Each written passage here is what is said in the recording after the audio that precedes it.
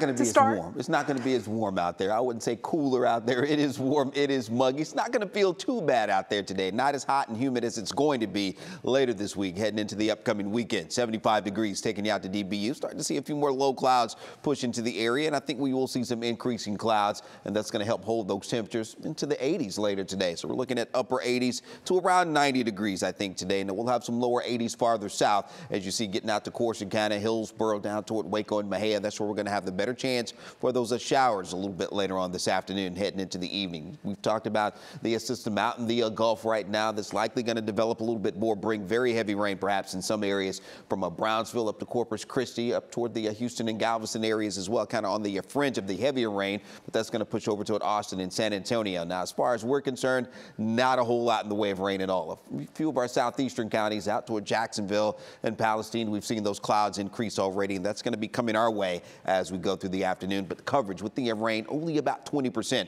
at best across the Fort Worth and Dallas, down toward Hillsborough, Corsicana, and then those rain chances start to increase as we get down into central Texas.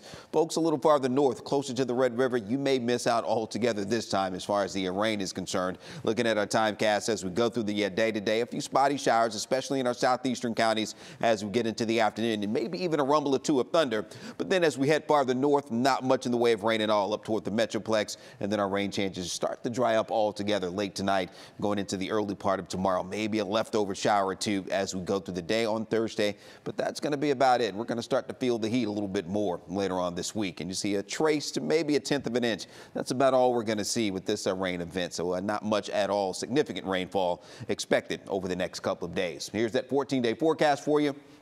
Those temperatures do climb back into the upper 90s, around 96 to 97 on Saturday and Sunday. But that heat index may be as hot as 104 on Sunday, and then we'll likely be dealing with at least a heat advisory across parts of the area as we head into the first part of next week.